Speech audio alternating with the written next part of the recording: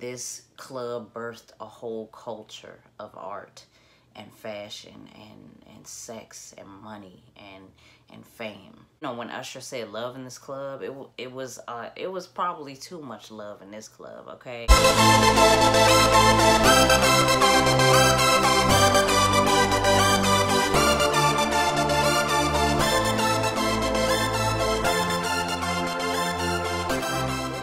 What it ain't, it's your girl Umbrella, and I am back with another video. As promised, I told y'all I was going to be back with my regular content, so we're back. What the hell? As promised, I told you guys I would be back with my regular content, so we're back, okay? I'm sorry if I was flooding y'all a little bit with the vlogs, but I like vlogging, and I want you guys to like vlogs from me, so yeah. The vlogs aren't going anywhere, but I'm back to my regular content.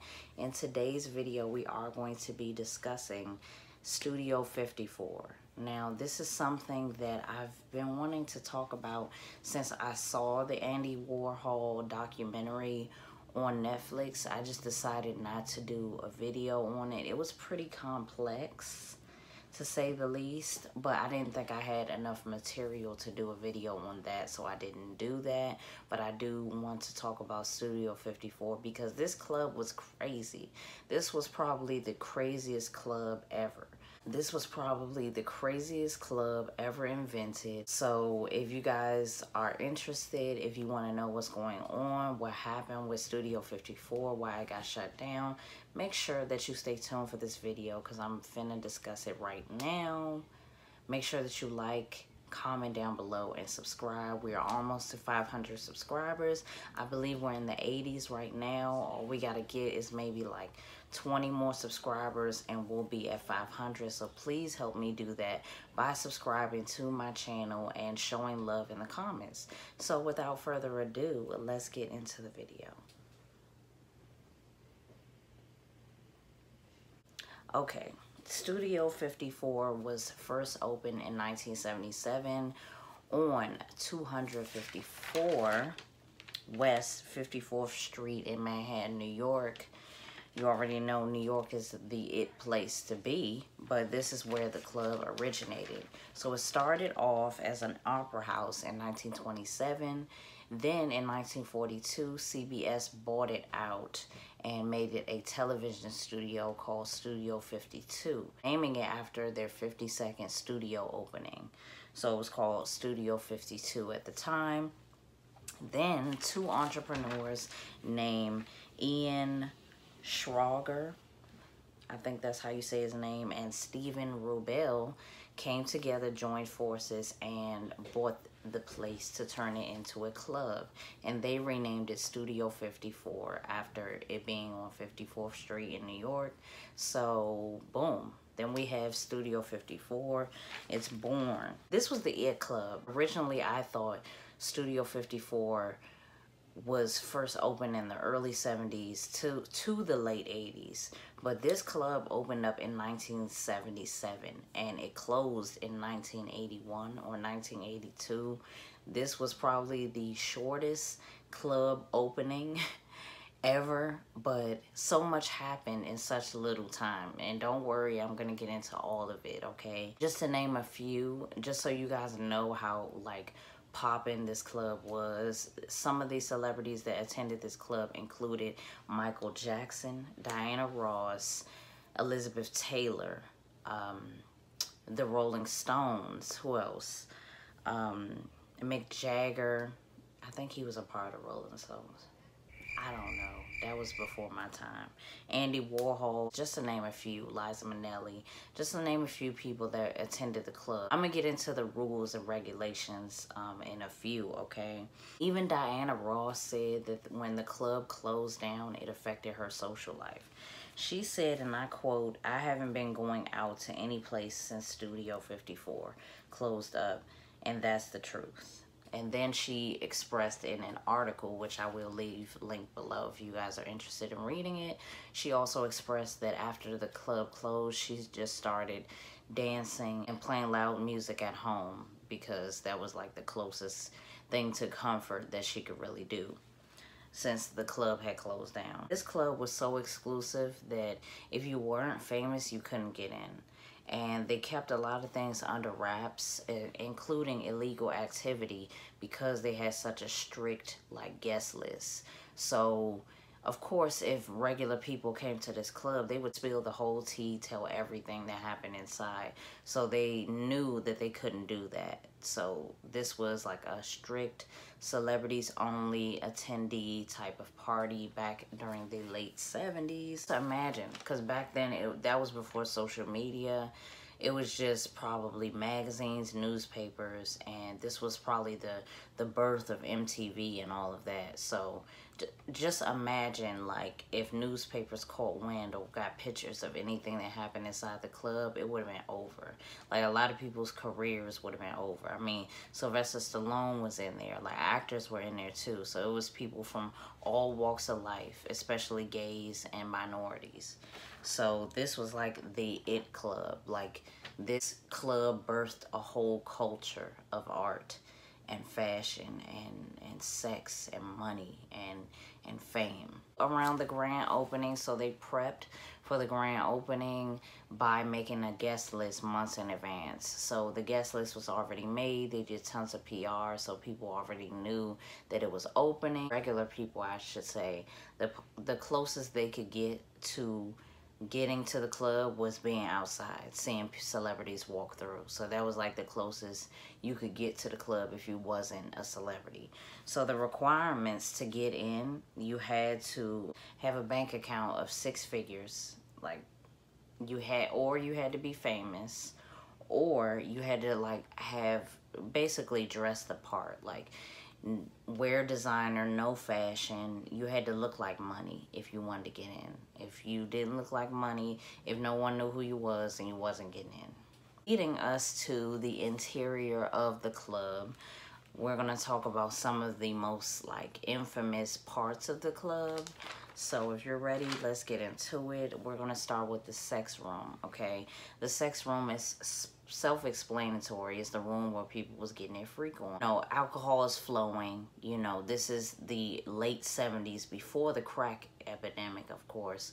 So this is like where people have money, you know, opulence. They're drinking Cristal, they're drinking alcohol, they are snorting coke. So people, you know, when people get inebriated, they want to have sex.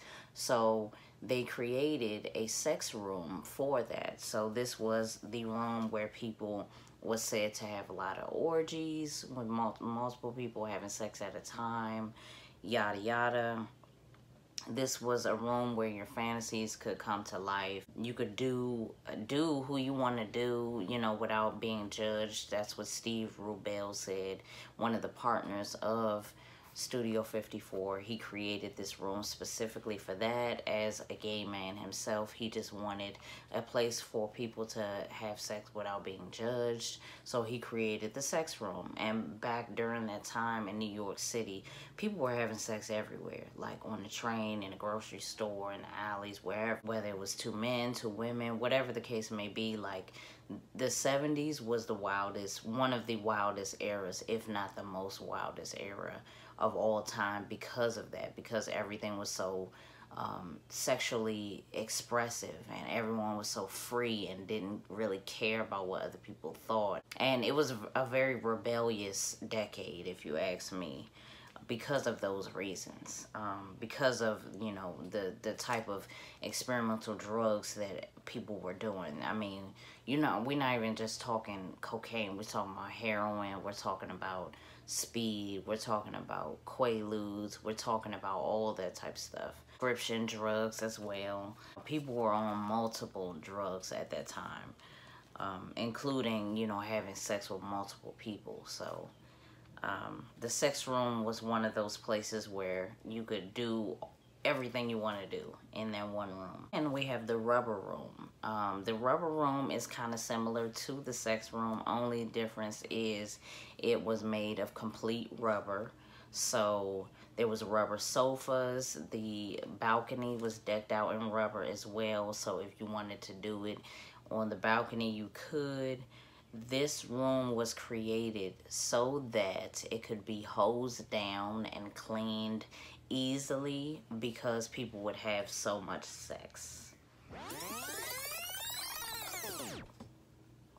Yes, I said that right. It was created so that it could be hosed down and cleaned of bodily fluids.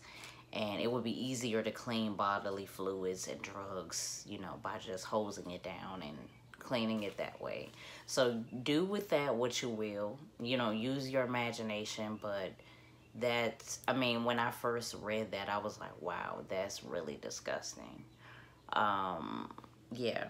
Something that I thought was interesting too was scammers would stand outside of the club. When you go to New York, you see people like on the street selling stuff, but scammers would stand outside. They created these maps that said that they knew like a secret tunnel that would lead to Studio 54, and they would give it to people so that they could get in the club when there's no way that would happen.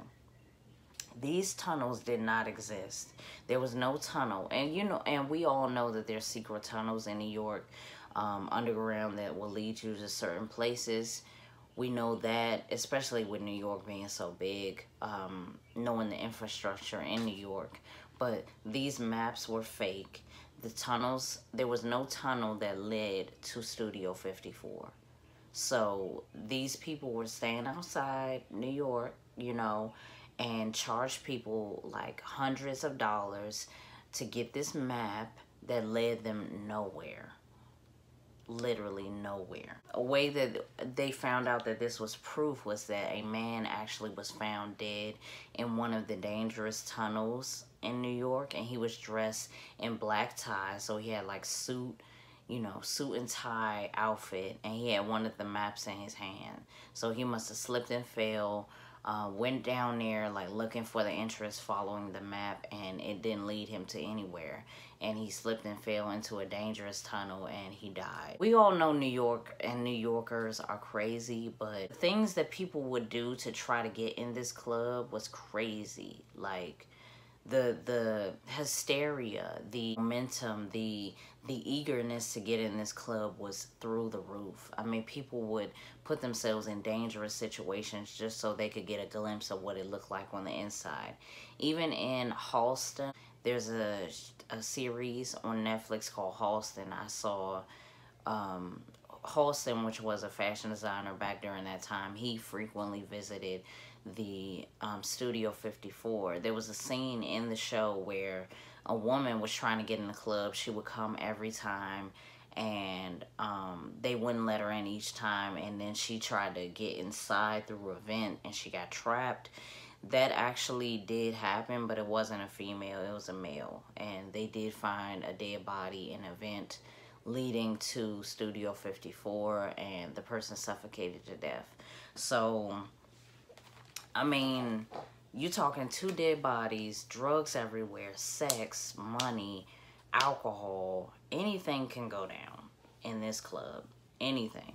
You know, when Usher said love in this club, it was probably too much love in this club, okay? Over time, things started to trickle down, especially at, I mean, once you get dead bodies like around the club or in the club, then you know that this is crazy, and you know that the police is going to be like checking on this club even more. So soon enough, the club lost their liquor license, but that didn't stop the club. They lost their liquor license, so they couldn't sell any liquor anymore, but they did amp up on other drugs. There was other things that people did back then other than just drink alcohol.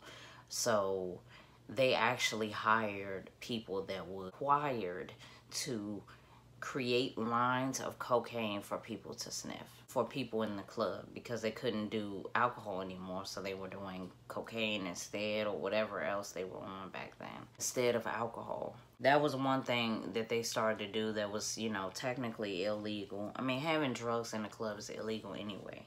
Moving forward, things were getting pretty heated in the club, but the club was very, very successful. Within even just the first year, they made over $7 million in profit. I'm talking profit, like they pocketed that money. And they were able to do that because they were doing something illegal and they were not paying taxes. So they owed $3 million worth of taxes that they did not pay. So of course, the FBI ended up raiding the club. This becomes an IRS issue now. So the FBI raided the club in 1981 and the two owners were arrested for tax evasion, of course. The police not only arrested them, but they confiscated over 30 kilos of cocaine in trash bags. Not to mention other drugs as well. They both were sentenced to 4 years in prison each, but Steve Rubell, he died of AIDS in 1989, so he probably didn't end up serving any time. Or maybe he did serve some time and then he passed away. Steve Rubell once said, "The key to a good party is filling a room with guests more interesting than you." Maybe he was right, because he did become a successful entrepreneur regardless of the things that he did that was illegal. So now to this day, the building of Studio 54 is owned by a theater company. So that is the story of Studio 54. If I find out any more information, you guys will be the first to know. Thank you guys so much for watching this video. Please leave your comments below, because everything I said was kind of really crazy. Thanks for watching. Thanks for tuning in. Thanks for sticking with me. And let's keep the content coming. I have such a busy schedule, but I plan on keeping the content coming. So stay tuned for the next video. I love you guys. I'll see you in the next one. Bye.